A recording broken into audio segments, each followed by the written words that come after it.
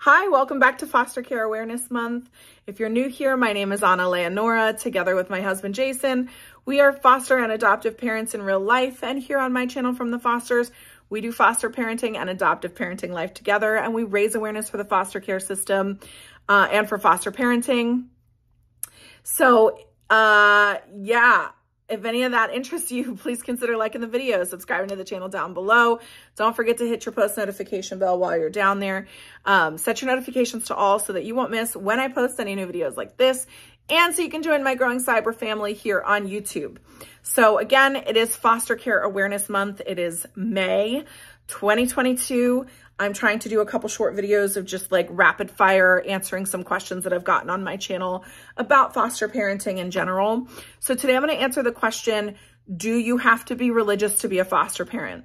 In short, no. No. The longer answer being also no. No, you don't have to be religious.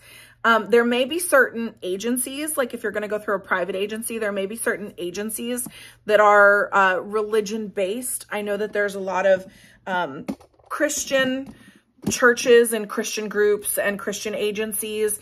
I know that there's some LDS, which again falls under the umbrella of Christianity, but there's some LDS groups and agencies that do foster parenting and foster care. So if you go through an agency like that, they may require you to sign something that you subscribe to the religion of the agency. But in general, do you have to be religious to be a foster parent? No. If you are religious and a foster parent, can you take children who are a different religion than you? Yeah, you can. We ask, and they'll train you in this when you're with your foster parent training, but they ask that you be respectful and mindful that the child has a different religion than you. And on the other side of that coin is if you're not religious and you take in a child who comes from a very strongly religious family, that you take that into consideration, that you educate yourself on that religion, you continue to try to keep certain traditions, practices, teachings alive for that child, because that's something that's a big part of their life. And they've already lost so much having come into foster care. We don't want to take that away from them too. If you are a religious person, you don't want to force your religion on a child who isn't yours.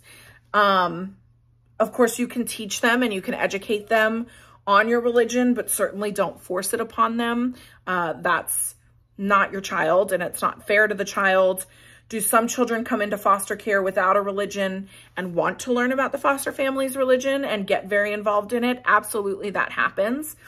Do you sometimes have a religious foster family that takes in a child who was raised without religion that wants nothing to do with religion? Absolutely, that happens.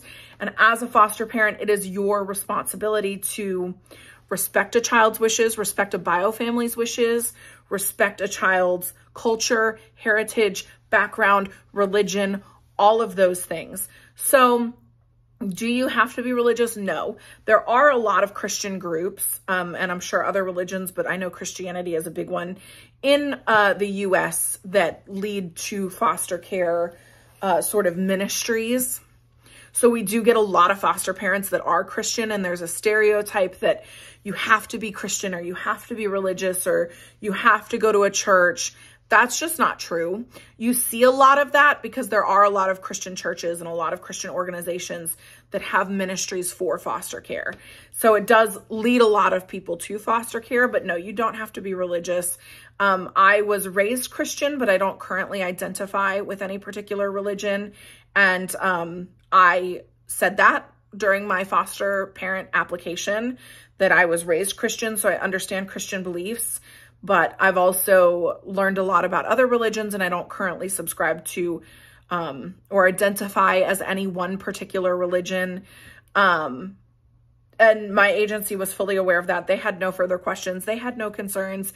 They did not care. The only thing we do ask is if you get a child who does have a very strong faith or religion, that you would educate yourself on that.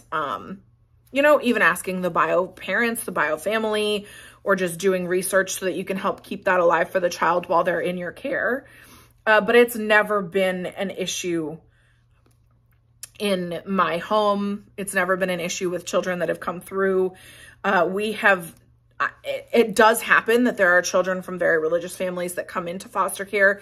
We have not had any of those children. All of the children that have come to us have come from families who don't go to church or don't teach, you know, specific practices or aren't very strong in their faith or their religion. So we haven't had to do that.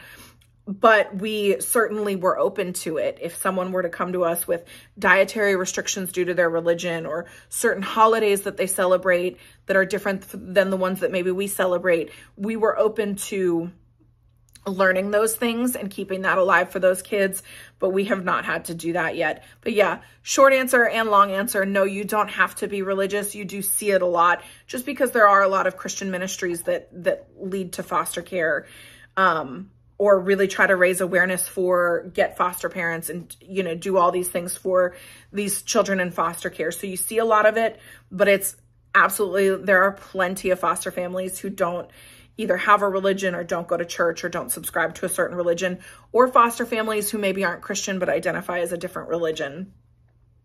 I hope that that helped answer your question. If you have any further questions about religion and foster care, you are welcome to leave them down below, or you can go find me on my Instagram at From the Fosters.